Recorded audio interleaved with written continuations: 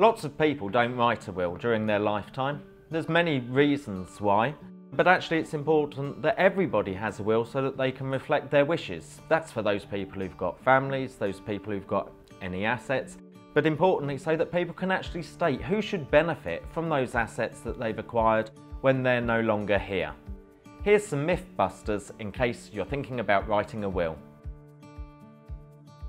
Around 40% of people we understand don't have a will, but a will is a very important document for all of us to have in order that we can actually state who we would like to benefit from our estate after we've died.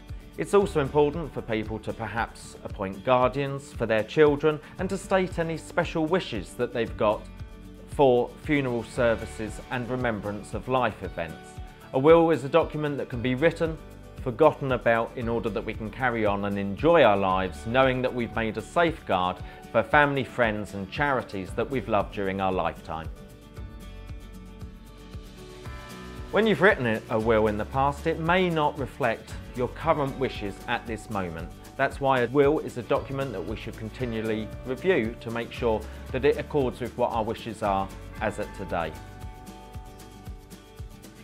Whilst it's true that you can write your own will or buy a DIY pack, at the Trust we would always recommend that you seek a legal professional to write your will.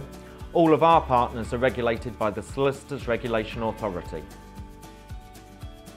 Many people would say that they don't have any assets, so why would they write a will? Actually, this isn't always the case, and we can have more assets than what we perhaps realise, as well as the fact that a will can be an important document for appointing guardians of children and stating other wishes that you would want the family, friends and loved ones left behind to follow.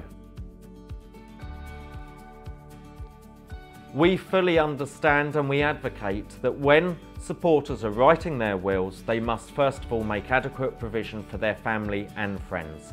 What we ask is that after that, they consider whether they can include a gift for the work of the Cystic Fibrosis Trust in order that we know that we can continue fighting cystic fibrosis long into the future.